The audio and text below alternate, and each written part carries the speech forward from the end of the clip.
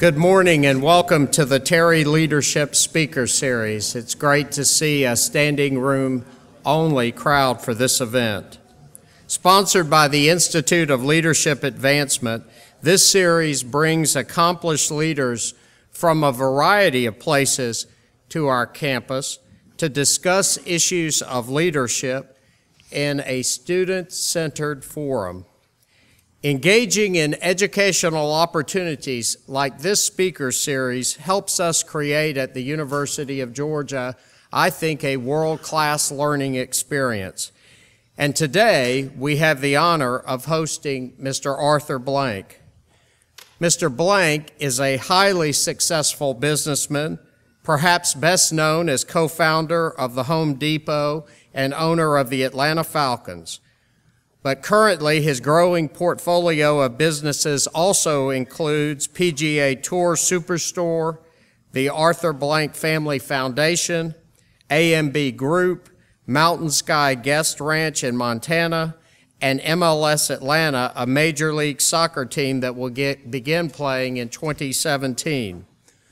Certainly, while diverse in nature, each of Mr. Blank's businesses is run with a common set of core principles: developing customer relationships, treating people with respect, and supporting the surrounding communities. Mr. Blank has generously supported many important community initiatives. Through his generosity, the Blank Family Foundation has granted nearly $300 million to support early childhood development, education, the arts, parks, and greenspace. He currently serves on the Board of Trustees of the Carter Center, the Cooper Institute, and the First Tee. And while I was serving as University Provost, I had the pleasure to participate in awarding an honorary doctorate to Mr. Blank, and that, as you know, is a singular recognition rarely given by the University of Georgia.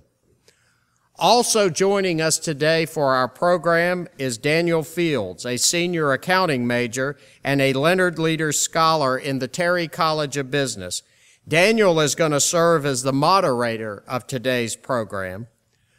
For the first half of the program this morning, Daniel will facilitate an interview with Mr. Blank, asking questions regarding his leadership style and his experience.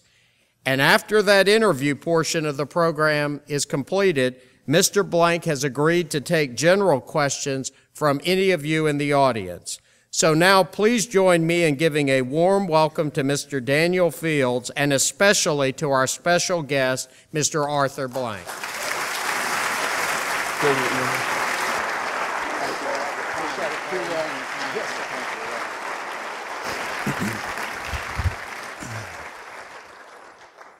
Good morning, everybody. Good morning. Thank you for... We got some seats in the front. Yeah. Those in the back, come sit up here.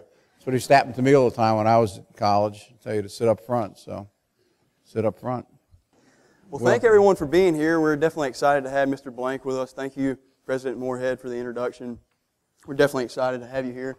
Thank you, Dan. So, like President Moorhead said, I'm just going to ask you a few questions, and we'll open it up to the audience for some more questions.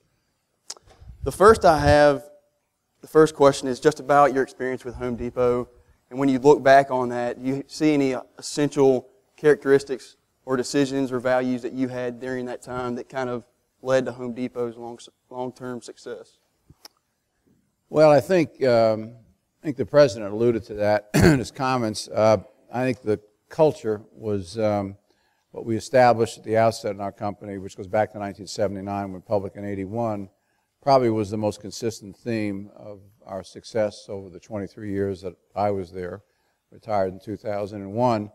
And I really didn't realize it. I'll tell you a couple of quick stories that help make the point. I remember in 81, when we went public, I had a visitor from Goldman Sachs. His name was Joe Ellis, who was a senior partner, one of the senior partners at Goldman at that time, and had a world-class reputation on Wall Street and really throughout the world. And at lunch, Joe said to me, we were very successful in Atlanta, had our first 4 stores there, and said, we begin to expand. He said, this unique culture you have and the success that it's produced, you will not be able to replicate as you roll this model out.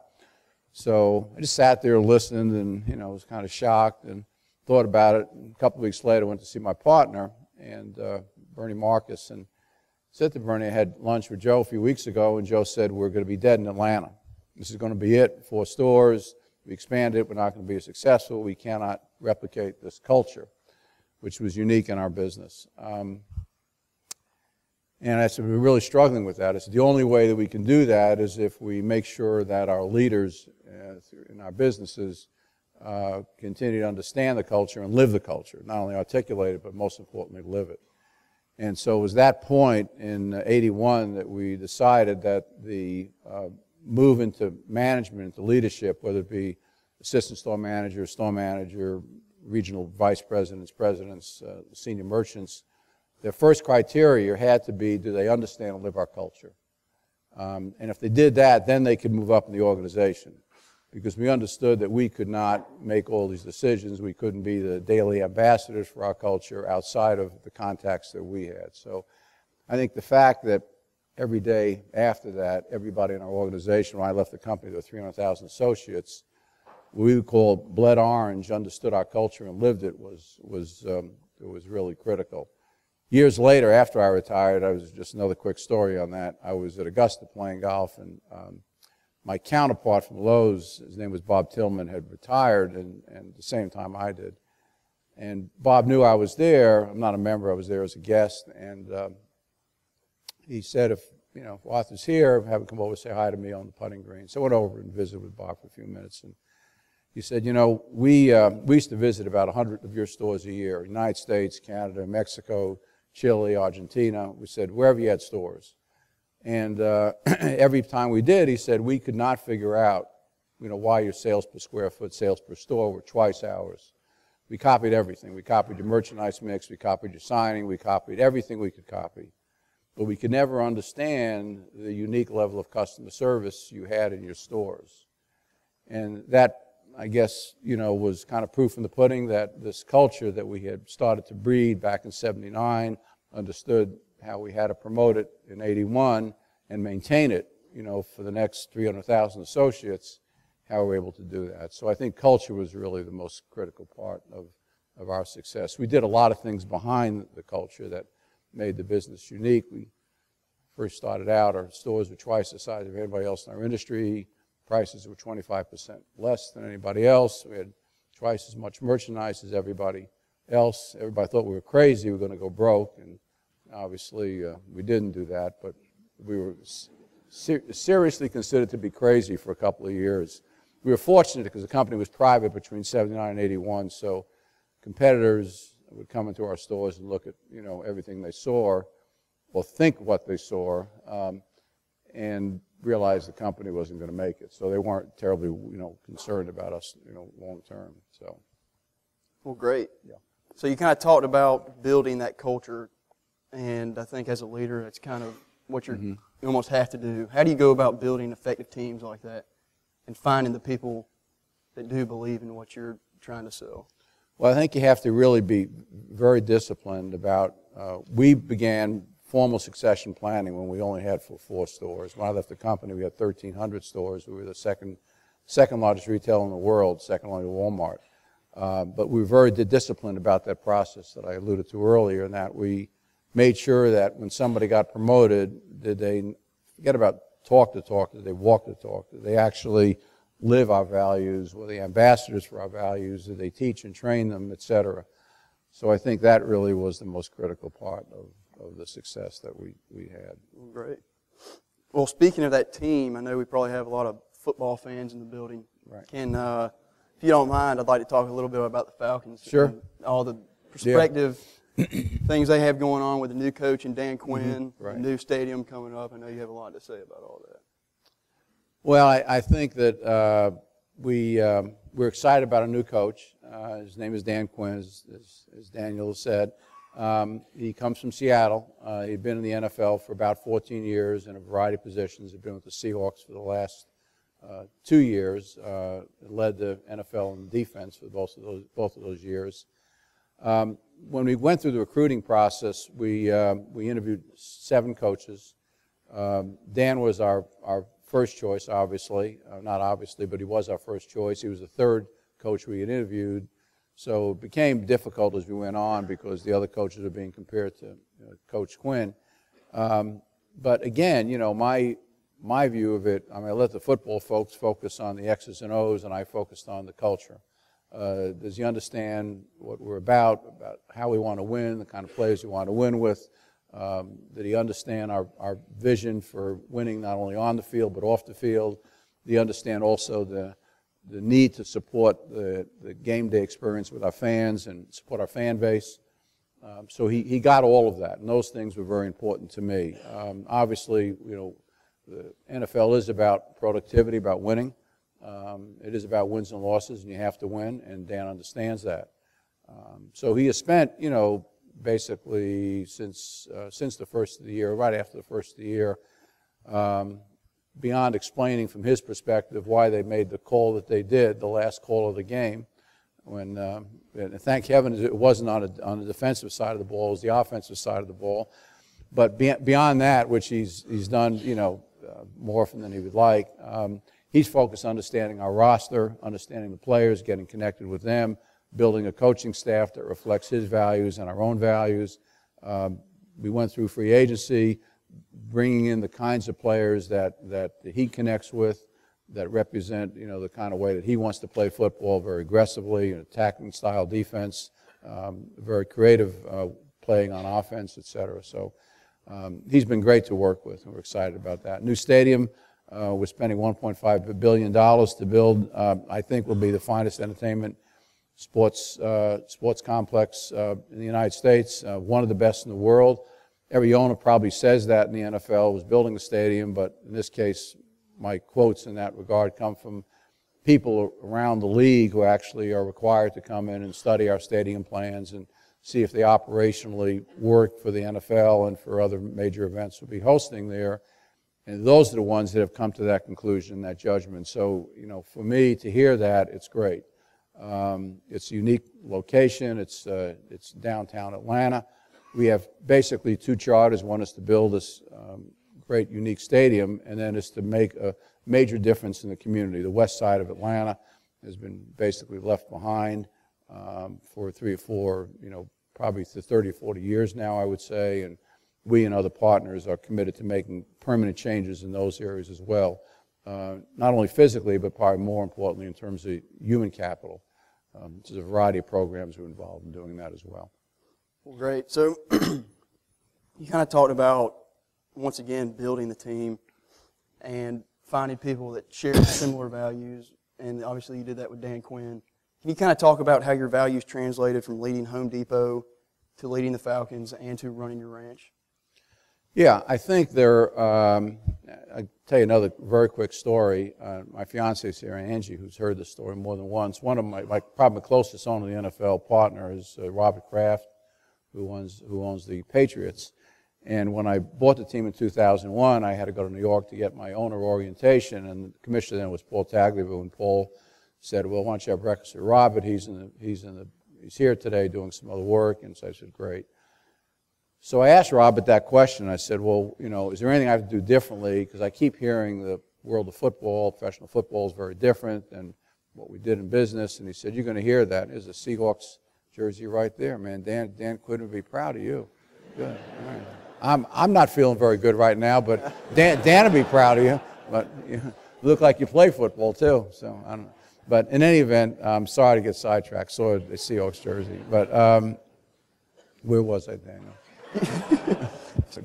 So anyway, Robert, his advice to me at that time, was involved in lots of different businesses. He said, "You're going to hear that, but basically apply the same values that you did, to Home Depot, to your franchise, and you're going to be successful." So, we've done that, and basically all of our businesses, our guest ranch, which the president alluded to, which is the #1 rated dude ranch in the West, the Atlanta Falcons, our MLS franchise, which we be playing soccer professionally within 2 years, and today our PGA business, which is the leading golf retailer today in America, and all of our businesses are focused on listening and responding to fans, to guests, whatever it may be, and really subordinating whatever we feel to whatever our guests and fans are telling us. So when I bought the team, as an example, in 2001, the NFL does a ranking. There were 31 teams competing then. The Houston Texans had a franchise but weren't playing at that time.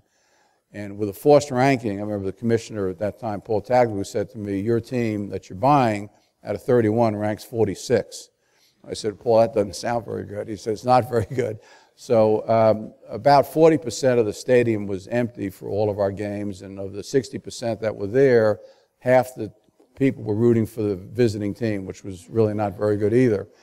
So when I bought the team, I went up to Flowery Branch, which is where the not too far from me, where the Falcons are housed, and every associate in the building had an opinion about what we had to do to reach fans, et cetera, et cetera. And I was very courteous, and I listened to the majority of them, et cetera, but I greatly discounted what they said. I said, the problem is at that time, Atlanta now is 6.5 million. At that time, it was about a little over 5 million. I said, there's almost 5 million people that are not coming to watch us play football. So I'm going to actually spend some time trying to listen to them, as opposed to everybody in this building, because we were 40% empty seated at that time. And so I spent, 6 months in a variety of ways, talking to fans, polling folks, et cetera, who were not coming to watch us play, and finding out there was only really 5 or 6 issues that they wanted solved. And if I solved those 5 or 6, we would get a good response. So we did that, and we sold out every game, other than a 1-year period of time where we had the issue with Michael Vick in 2007. We sold out every game since then. And that's a good lesson in listening and responding to people that are supporting your business. And really, so I told everybody, let's kind of get out of the way, let's listen to what our fans are saying, let's answer their issues and problems. And if we do that, I have confidence we'll get a good result, and we did. So people would say to me, are you surprised the place is filled now? I said, I'm not really sure why I would be surprised. It's if you have someone in the desert who's dying from thirst and you give them a bottle of water, they're going to drink it. So we found people wanted a bottle of water, and we gave it to them. So that was the reason we've had such success. Well, that's great. Thank you for sharing that. Can you kind of talk about just going more into detail with those values and how you instill those in the people you work with? Yeah, I think the most important thing you can do is, as a leader, and I think it's true of the president of a university or co-founder of Home Depot or Atlanta Falcons or any of our other businesses, is understand what your culture is, because the culture drives behavior and the culture drives everything that you're doing.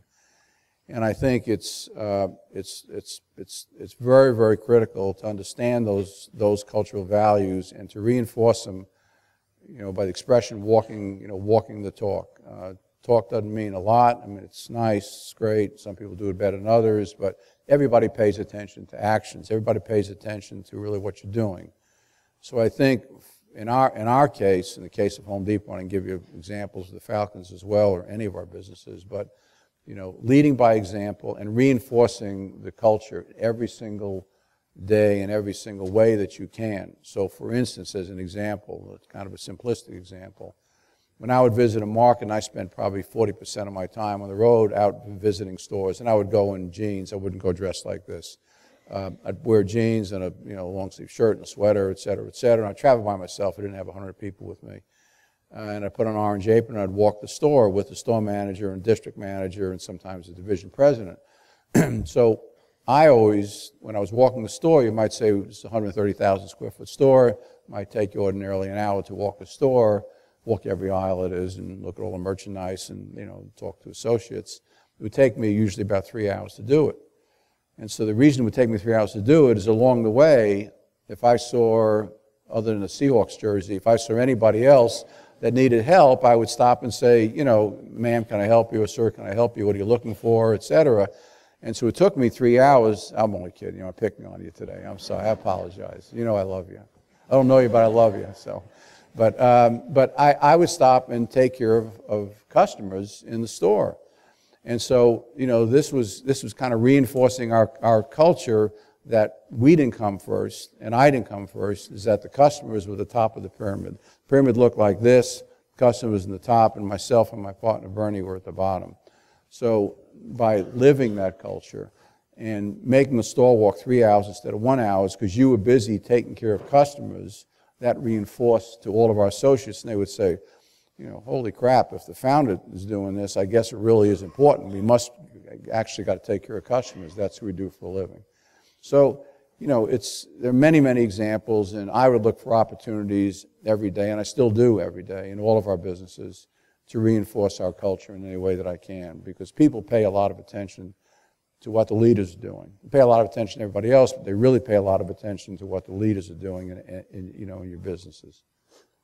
Great. Can you kind of speak to how, obviously, leading by that servant leadership model is a great deal, but I think a lot of times it's not as easy as you may think it is, and sometimes you may not want to do it. How do you kind of force yourself through those times to? I actually think it's easier to do that than not do it. Okay.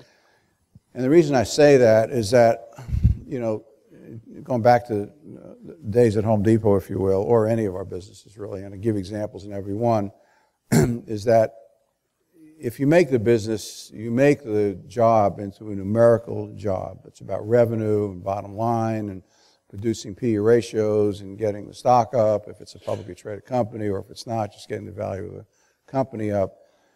That, frankly, is not very exciting, you know, to associates. It sounds good and, you know, et cetera, but it's not really exciting to them. So to me, in all of our businesses, it's about a higher purpose.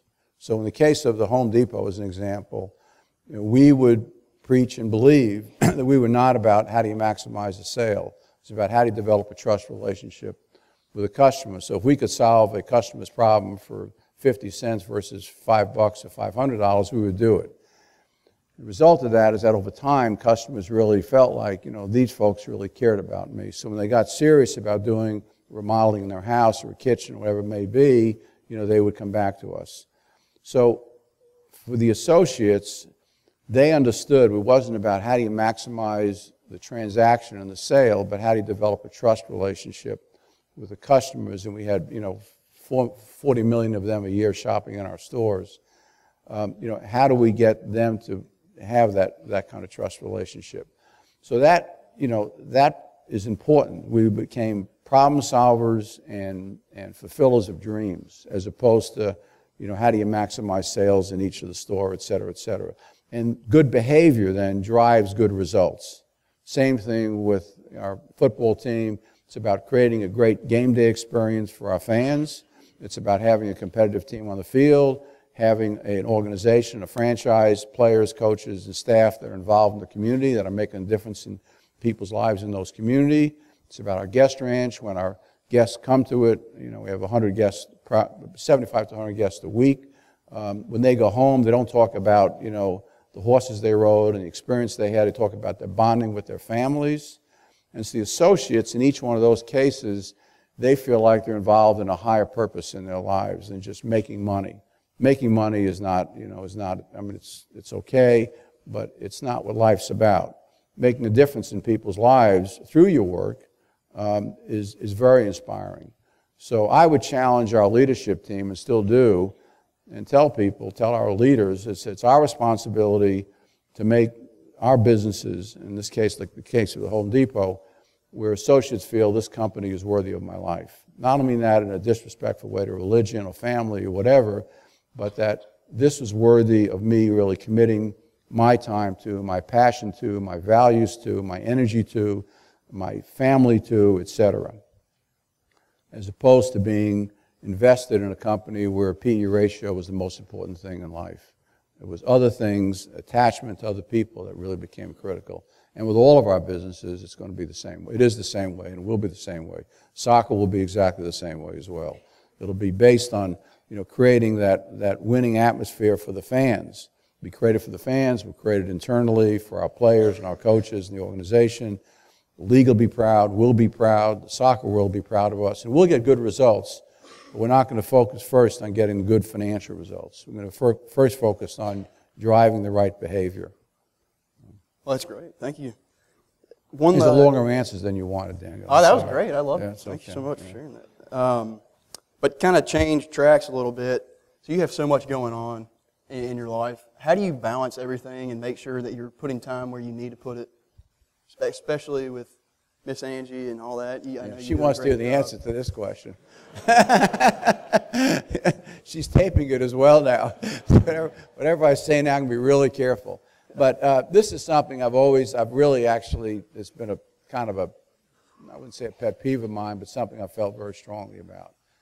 And there are a couple of messages I would give to all the students here. And one is that you cannot compromise your family or family time along the way. I've seen many associates at different levels in their life saying, well, I'll work really hard for the next 10 years, and kind of say that to their spouse and sometimes to their kids, but I'll take care of the family, et cetera, but I'll kind of see you in the next 10 years. After that, I'll be home after that. Those years come and go, and so you really cannot give up time with your family. And I think you have to, create time for yourself every day, whether it's be from a religious standpoint or a physical fitness standpoint, or just to give yourself, you have to be able to refuel your own batteries. You got to be there for your family, because if you're not, they will grow, and they will grow away from you in many cases.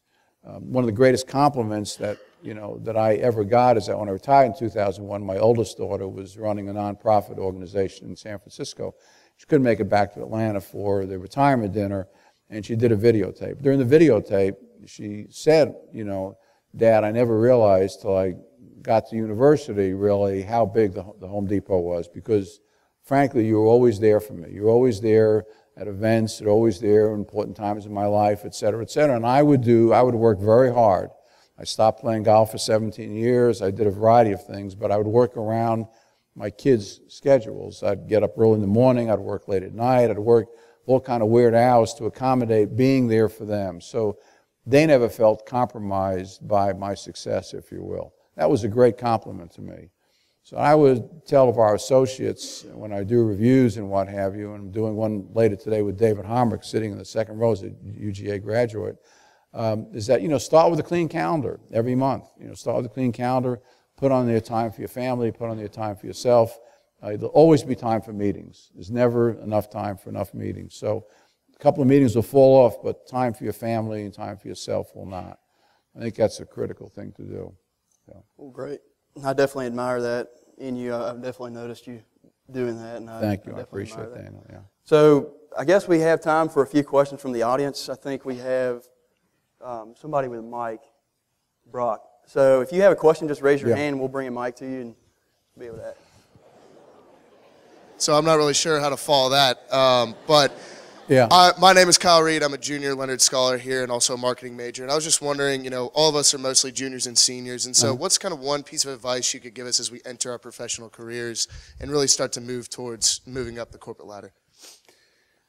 The best advice I could give you or anybody else in school at this point is that don't focus on your resume, focus on your eulogy. And so what do I mean by that? As you build your career and your life, if you think about when you're gone, what is it you would want people to say about you that when you're not here? And if you live that way throughout your life, in your business, career, and personally, you're going to make a lot of good choices in terms of your values and your orientation and your principles and your standards. So you're all going to be very successful financially and what have you, but I would just strongly recommend you don't compromise your values and your principles, your integrity, your trust relationships along the way. Think about, when I'm not here, what is it people are going to be saying about me? And when they're doing a eulogy, what is it I want them to say about me? And am I living my life every day to match that eulogy? And if you're not, make other choices. And if you are, continue to reinforce those choices. Well, great. I think we had another question over here, Ben. Hi, I'm Adrian Obleton. I'm a sophomore MIS major.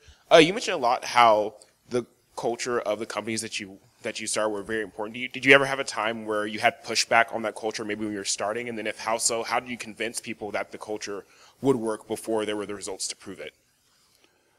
Well, I think, I mean, we had a lot of tough business decisions to make. We started the company in '79. We went through half of our startup money in the first 9 months was gone. We had enough. We were, myself and the other principals, we were a fairly confident group, but we had a lot of inner humility, and the humility drove us to listen to the customers and continue to respond to the customers. So we spent 9 months while we were losing all this money, continuing to fine-tune and remodel our stores and making sure we made adjustments in product mix and services and a variety of things and hours, just a variety of things the customers were telling us. We didn't reinterpret, we didn't refilter, we didn't argue with the customers, we just absorbed what they were telling us and responded to it. And I think that, we were never really challenged. There's a Falcons jersey. I like that one better than the Seahawks jersey. Thank you. That's good. Thank you. So we never really challenged, I think, from a cultural standpoint. I wouldn't say never. We probably were times, there were times along the way when we had to make decisions about an associate or about a business or about the way we were approaching a supplier. But I think looking back, in retrospect, we really lived our culture. And I think another very quick story in that regard, probably a couple years before I retired, McKinsey, the senior HR partner who was living in Chicago then, were writing a book. It was called War on Talent, War for Talent, I'm sorry. And they were interviewing, there were 10 companies in the world they were actually interviewed. One was HD. And the partner came to see me last. He interviewed about 100 people in our company. And from sales associates to lot engineers to store managers, division presidents, etc. And he came in, and I remember sitting down in my conference room, and he said to me, I've been doing this for probably over 50 years now. He said, I've never met a company ever where every place I went, everybody expressed the culture exactly the same way. Now, the words are a little different than yours or your partners, but the essence of the culture was exactly the same. It's much like the Bob Tillman Lowe's story I told you earlier, is that every place in our company, we had lived this culture, and reinforced it every single day and didn't dilute it. It wasn't a flavor of the year kind of cultural change. They heard the same thing for 23 years, never changed. And I think that that was probably the most powerful recognition that I ever received from outside of our organization, that this culture had worked, is that they couldn't find anybody that didn't understand it and wasn't living it. So do we have any other questions right here?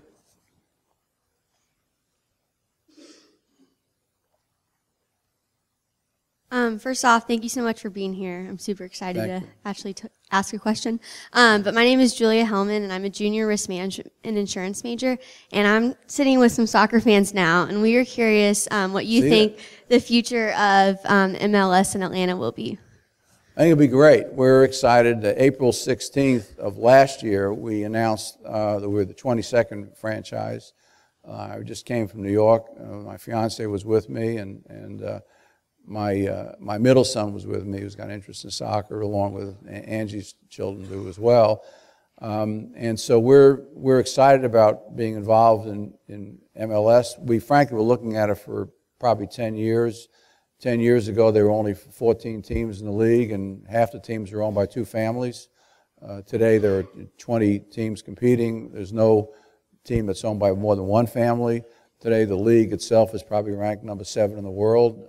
It wasn't then, it is now, and it's ascending. It continues to grow in every way. Quality of play on the field, probably most critically, but also in terms of attendance and TV ratings and things of that nature and sponsorship deals. So soccer fans are fanatical.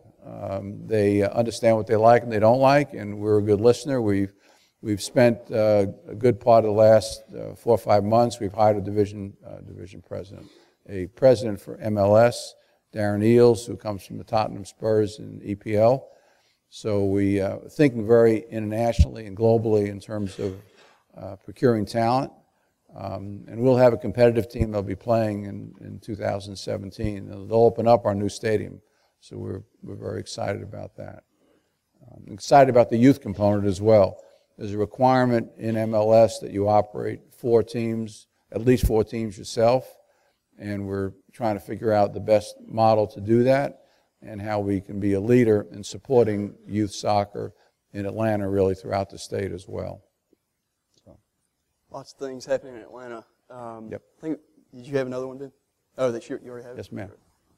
Hi, my name is Marley Middlebrooks, and I'm a freshman in digital and broadcast Oh, journalism. by the way, I didn't fully answer your question. The last part I was going to comment on is that we actually we got our name technically approved, we think approved by Major League Soccer. We spent 6 months talking to lots of fans in the soccer community about it. So if I announced it today, I'd have to kill you all or whatever. So I'm not going to do that. But I think we have a name that reflects what our fans really want and one we're very comfortable with. So you'll hear about it shortly, we hope, and a branding that goes with it. Yes, ma'am. Sorry. Yeah. No, that's okay. My name is Marley Middlebrooks, and I'm a freshman digital and broadcast journalism major. But I'm also here covering the event for the Red and Black. And I was just wondering, did you have someone that kind of instilled these cultural values into you, or that you learned these from, kind of like you're doing for us today? Yeah. Well, I think it starts, in my own case, it started with my family, particularly my mother and my father. I lost my father when I was only 15. He was 44 at the time. Probably had more of an effect on me than I realized as a young man. My mother, who just passed away in January 8th, she was 4 months short of 100.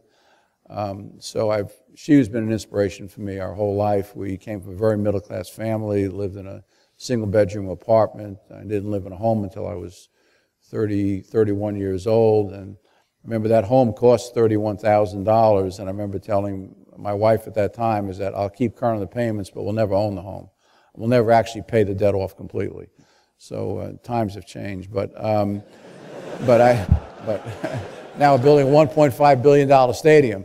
So anyway, but I think my mother probably had the greatest influence on me. She was a woman of great principle, a woman who believed in giving back in any way that she could. In her case, in our family's case, a lot of it was time, energy, and passion and compassion for people.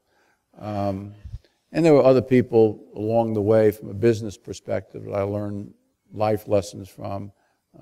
People like Charles Lazarus, who was the founder of Toys R Us, and my partner Bernie Marcus, and Jack Welch, who was a close friend, who was the CEO of GE for many years. And at the time he was the #1 industrial company in the world. So there are a lot of people I've learned from. And I think I've always had the ability, I think, to be a pretty good listener and to surround myself with people that knew more about a variety of things than I do and try to understand where they're coming from and understand their viewpoints on things. And that's helped me grow a good bit. We have a few more minutes for a few more questions. Mm-hmm. Yeah. Hi, Mr. Blank. My name's John. I'm a risk management major. I'm a senior. And I was just wondering if you could tell us a little bit more about how you came to own the Falcons. Yeah, well, actually, it's a long story. I'll make it real short. When I retired in 2001, I was a season ticket holder at club seats and would go to games. And when I bought the team in 2001, I didn't realize this at the time, but the closing, the commissioner said to me, you realize the Falcons never had back-to-back winning seasons. The franchise had been in Atlanta since '66, so it was 36 years old at the time. And I said, well, that can't be correct. And I should have known better. Paul was the brightest guy in the room all the time. And went back and checked and found out he was right. And I used to go to the games, and they would win some, lose some, win some, lose some, and that kind of articulated itself into seasons that would win and lose, win and lose, win and lose. So my attitude was, either I could sit here for the next 20 years and just buy tickets and complain, or try to buy the thing and try to fix it. So I thought, buying and fix it made more sense to me than sitting there and complaining. So when the owner of the team was Rankin Smith, he passed away several years later. one of my limited partners actually just passed away 2 days ago, or the day before yesterday, 2 days ago, was a limited partner of the Smith family as well. His name was John Imlay. John had right of first refusal to own the team, and John and I knew each other and felt I'd be a perfect owner for the Falcons. And I had met Rankin Smith and spent some time with him and knew his oldest son, who was running the team at that time, as the president. So I developed a relationship with the Smith family, particularly the young man Taylor. Took 2 or 3 years of visiting and chatting, and et cetera, and told him I wasn't interested in buying a team at any sort of discount. Would pay whatever the fair market value was. We independently hired banking firms and came up with a value. We were a little bit apart, so funny part of the story is that I was in Dallas in another business meeting, and he was a little nervous, and so he was a single guy at that time. So I called him, Taylor. I said, I'll meet you tonight in Atlanta. We'll get a room at the Ritz, and you and I will work out the last part of this deal together. And I rented a big old suite there, and we had dinner brought in, and had a bottle of wine, and we finally agreed to the price. And he was single, said, I'm going to leave you in the suite in the room and do whatever you want with it tonight. And I had him sign on a napkin the price, and it was interesting because we had a thing we would do at Home Depot when somebody committed to doing something. We'd make them sign on a cloth napkin what their commitment was. So I said to Taylor that night, I said, well, Taylor, I want you to write on this. I, Taylor Smith, have agreed to sell the Falcons, and I would sign it as well. So he'd say to me, well, why do you want me to sign the napkin? I said, because we're going to commit to this tonight. I said, you have the right to commit to it for your family. I obviously have the right as the principal owner to do this for the Falcons. So we signed the deal that night. That napkin is up at our museum at Flowery Branch that we signed. So. Great. I think Brock had somebody back here. Hello. Thank you for being here. My name is Aya, and I'm an Econ and International Affairs major. Where are you? I'm sorry. Okay, great. Thank you. I'm sorry. Yes. So my question is, being a successful businessman and many of your businesses being located in the Atlanta area, what are your outlook on Atlanta? We are continuing to experience increasing in population growth and also growth in businesses, but at the same time, we suffer from transportation development. So what are your outlook on Atlanta?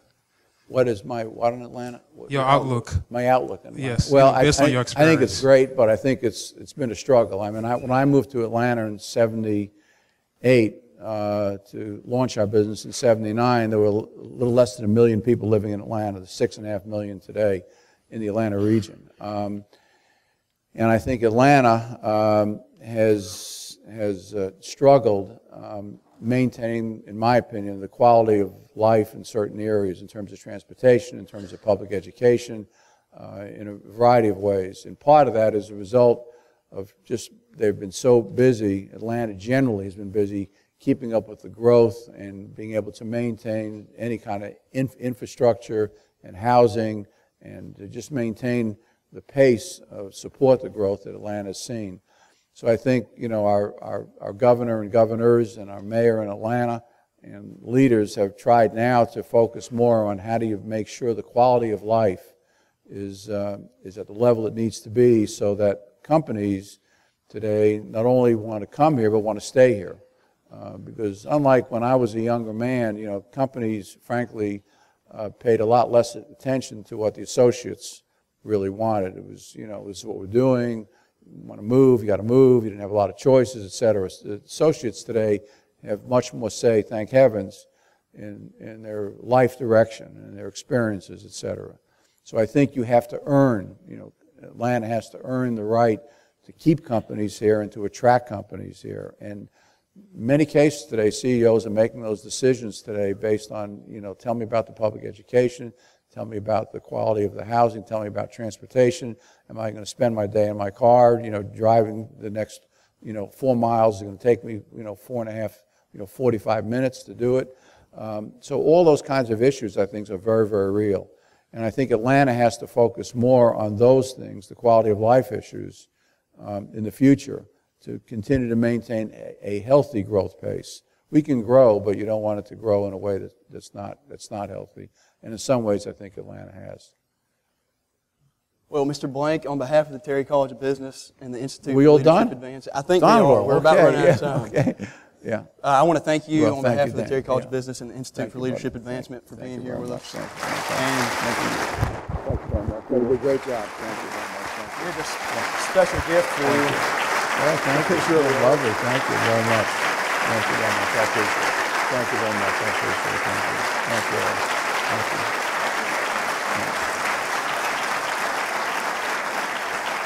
Well, thank you for being here today, and we look forward to seeing you at the next leadership series. And we're just excited to have Mr. Blank here. Thank you for all coming. Thank you. Thank you all for being here. I appreciate it. Thank you very much.